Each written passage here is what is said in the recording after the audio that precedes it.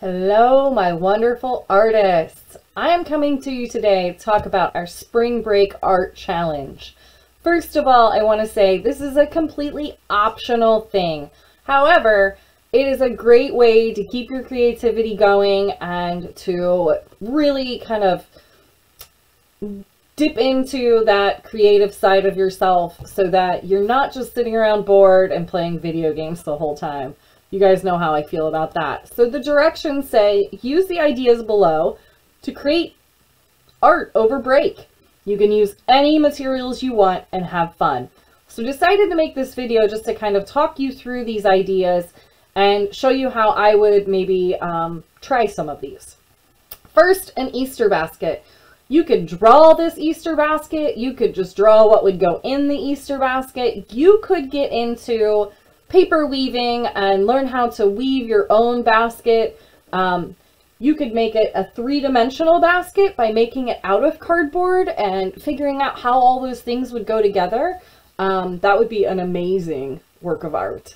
For the Easter bonnet, think about maybe changing one of your hats that you have at home, or maybe mom has an old hat she never wears.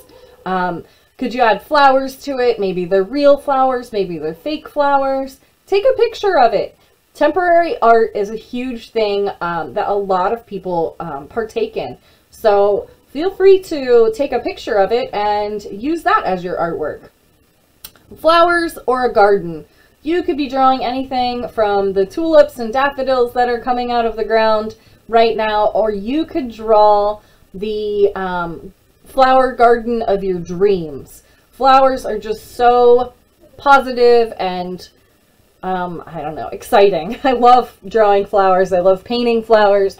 So it's a great idea and a way to kind of get your brain into the spring mode and a little happier. I know most of you are still finishing up some of those AR points, so you could take your favorite book or book character and draw it out. What does that character look like? Especially if it's something they haven't made into a movie yet, or it's not a graphic novel where you're just copying somebody else's artwork. You could come up with the way that character looks. What do they wear? What do they look like? What's their personality like? Are they angry all the time? Are they happy all the time? You know, maybe even take a scene from the book and make it into a work of art. All right, this one's a little more difficult, but it'll get you drawing faster and paying attention to little details if you draw quickly. Your dinner, or breakfast or lunch if you want, before you eat it. So think about where the placemat is if you use one, your napkin, fork, and silverware, your cup of milk or water, and what's on your plate. How can you draw that so that we understand there's a difference between the chicken wing and the mashed potatoes and the peas? You know, draw out your food. It's always a great way to get better at drawing fast and practicing your drawing, even though, you know, not too many people think about drawing what they're eating. Your favorite game. I will say you can draw your video game or outside games, which are much more fun. So are you playing on your swing set? Are you going to the park?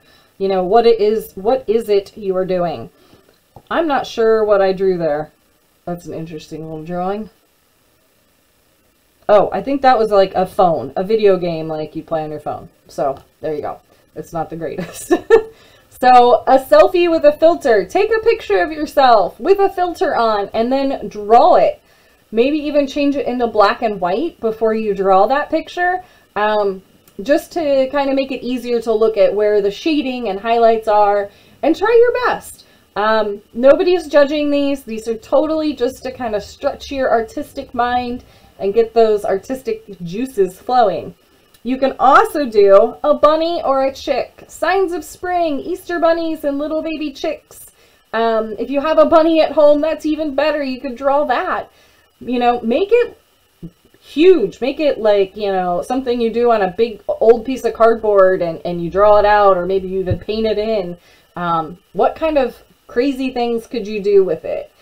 I hope that these inspire you to be creative over break and not just sitting around doing nothing, saying that you're bored, telling your parents you're bored, and if all else fails, go clean out that room. I know you probably need a good spring cleaning. I hope you guys have a great break, and I will post a picture of this list on Google Classroom as well. Have a great time, guys. Be safe out there. Make good choices. See you soon.